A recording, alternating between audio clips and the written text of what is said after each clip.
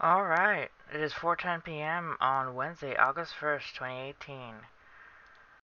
Alright, heard of this? The swirling algae bloom mixes beauty and danger.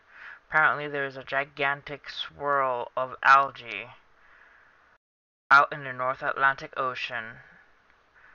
Apparently phytoplankton and blue algae blooms in the North Atlantic Ocean and Arctic Ocean are particularly intense this year and are creating some spectacular and enormous green swirls in the water. In what looks like work of art, neon green algae appear to swirl in the Baltic Sea. The image was captured July 18th by NASA's operational land imager on the Landsat 8. Algae blooms occur every summer off the coast of Scandinavia, but the event appears particularly intense this year, according to NASA's Earth Observatory. That is a gigantic bloom of algae. Yeah, there's been a lot of algae happening in Florida. I guess now the Baltic Sea.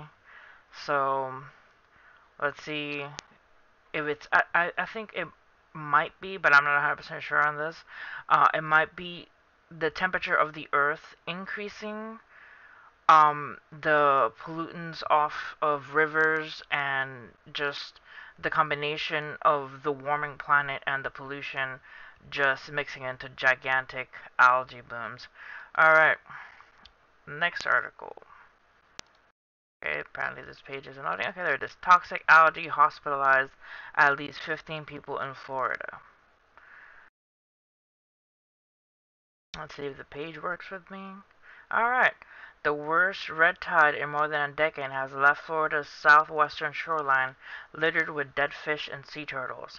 But now humans are getting sick too.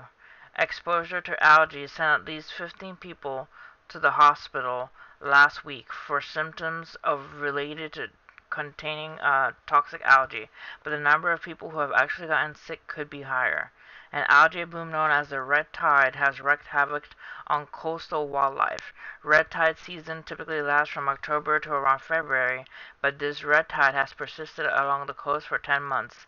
Some rivers and lakes in Florida are also seeing a rise in harmful algae, forcing the U.S. Army Corps of Engineers to release water from Lake Okeechobee to keep lake levels down.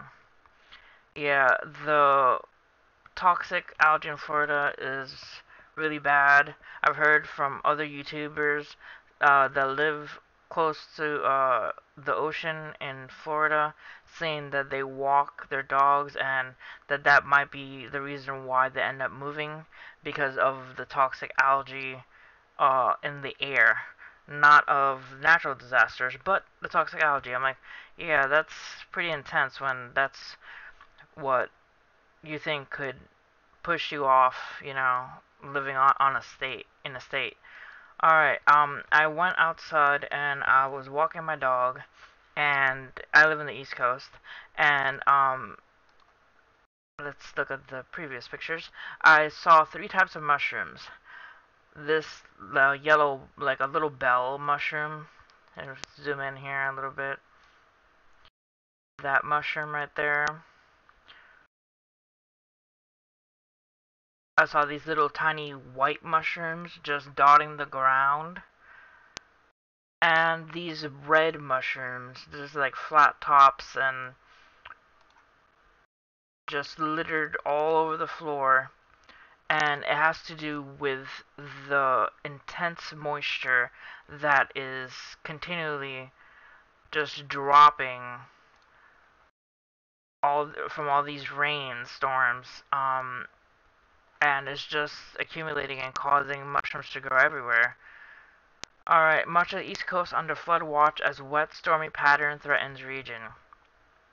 A wet pattern is taking shape across the eastern U.S. again. Numerous to widespread thunderstorms are expected as a frontal system from the west approaches and stalls over the region. There have already been flash flood warnings on Wednesday morning for parts of Virginia, including the Charlottesville area. Reddit estimated that 3 to 6 inches of rain has fallen in parts of interior Virginia, causing flooding. Some roads were reported to be closed in Charlottesville overnight due to flooding. Strong storms overnight also caused some damage and flooding along the Ohio and Michigan border and the Detroit metro area.